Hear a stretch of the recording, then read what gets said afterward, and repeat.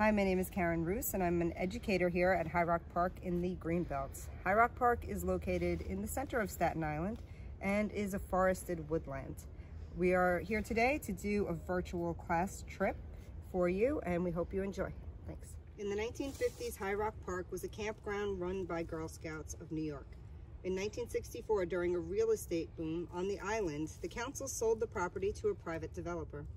Fortunately, through the efforts of a scout leader named Greta Moulton and the citizens of Staten Island, High Rock Park was saved from development and later dedicated as parkland in 1965.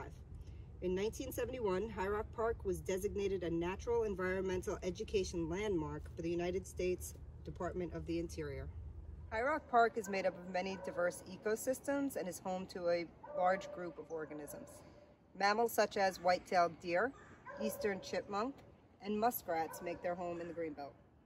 There are many birds that can be found in High Rock Park. Some are full-time residents and some are travelers passing through as they migrate north and south. You can find the red-bellied woodpecker in our park, as well as several hawk species, such as red-tailed hawks. Some of our migratory birds include ruby-crowned kinglets and yellow-rumped warblers, just to name a few.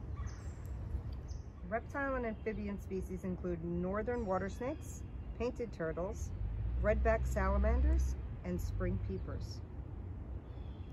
High Rock Park is home to many insects, spiders, and other invertebrates, like the best beetle, dark fishing spider, millipedes and centipedes, as well as several dragonfly and butterfly species.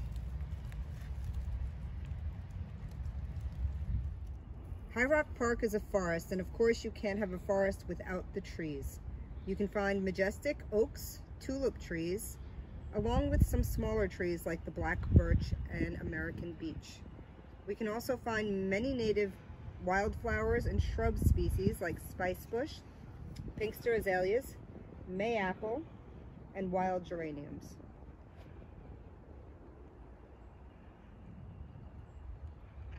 Of course, we can't forget about our many fungi species found in High Rock Park.